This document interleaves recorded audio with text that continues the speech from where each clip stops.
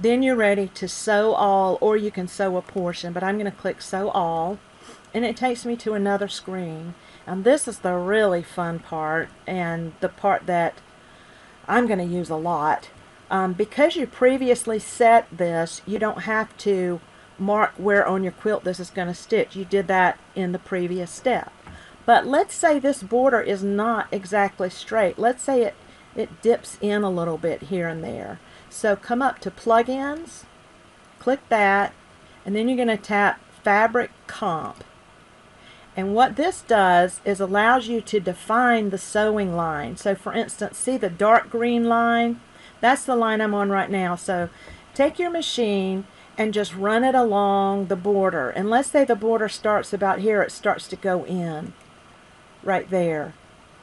I'm going to actually dip it down a little bit. And then you make a mark with the plus sign. See how that line went down? And you can keep doing this. And you see how my stitching is going down with it.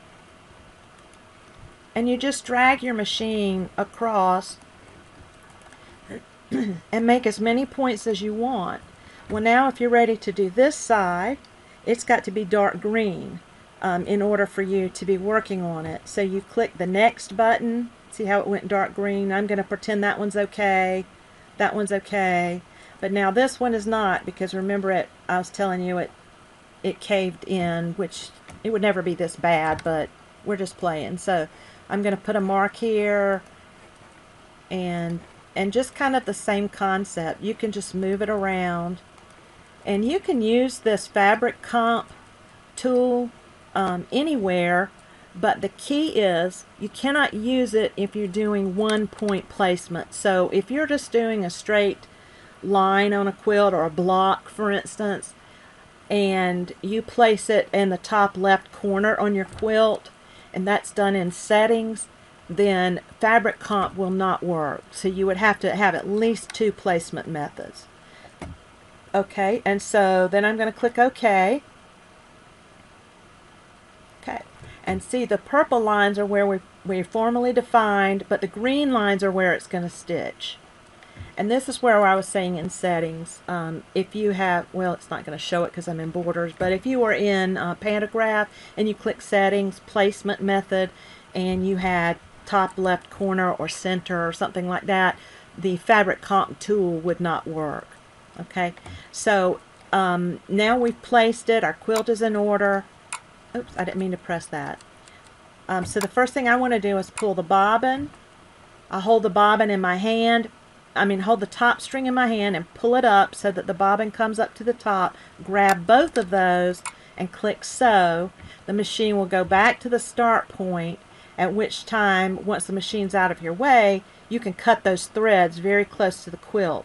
And your border and your corners are going to stitch out exactly as you laid them, and I guarantee you they will stay within your seam lines. So then you click finish, and it takes us back to this original screen. So now we can go, let's say, roll it up and go all the way to the bottom.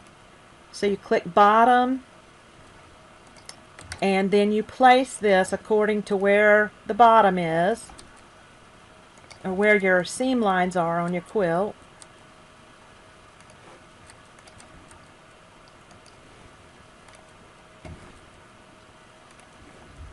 Okay, so something like that, and then you click sew all, and we come back to this screen, and I've already placed it so we don't have to, but this is where again you would do the fabric comp, which is under plugins, and you may want to, perhaps it's, oh, see, did you see that? I thought I had the top line selected, but I had the bottom selected.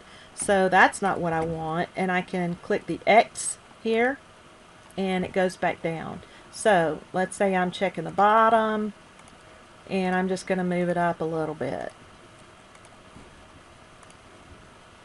and hopefully the quilt is not really this bad. So then if you want to go to the top, you click next until this top line is highlighted, and then you can start adding your points. And of course, if you have a point that is wrong, maybe your machine moved, you could click the X, it'll take that last point out. These X's will take all the points out. I have not used smoothing level before, so that might be something to play around with. So I'm just really not sure about it, so I can't comment on that. But anyway, once you get it like you like it, click OK, and now you're ready to pull bobbin and sew, and it will stitch out the bottom portion of your borders and corner. Now the side pieces here, I usually chunk those, and what that is I do not take my quilt off of the frame and turn it sideways so that this is now the top and the other side is the bottom. Instead, I do what is called chunking, and I will do a lesson on that next. It will be part 2 of this portion. Thanks for watching.